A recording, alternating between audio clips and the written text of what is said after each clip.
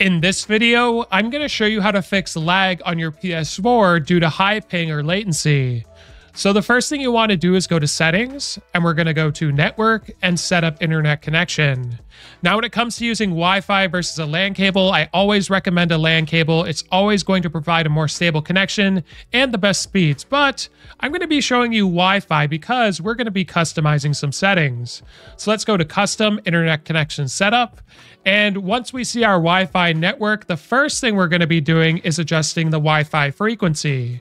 So you want to select your network. If you don't know what it is, check the back of your router. I have a custom name, so we're going to press the options button, and Wi-Fi frequency bands is the first thing we're going to change.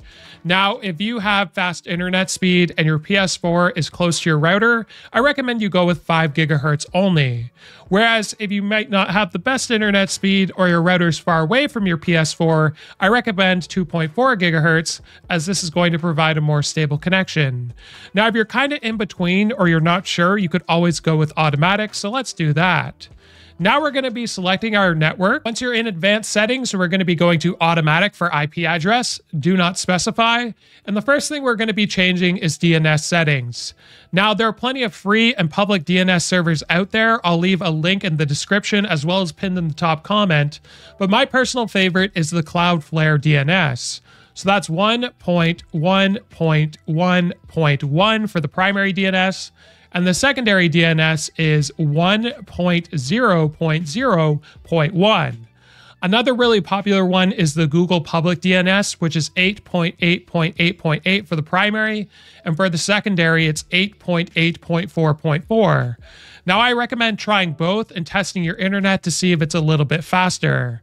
Now, another thing you could also change is MTU settings. So we're going to be going to manual. Now, do bear in mind, for most users, if you have a fast and stable internet connection, the default setting of 1500 is good for most people.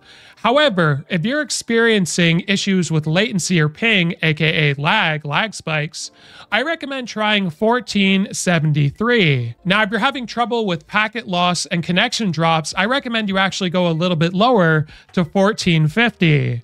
This will take a little bit of experimenting so you can test different DNS as well as MTU settings, but I'm going to leave mine on default as I have a pretty decent internet.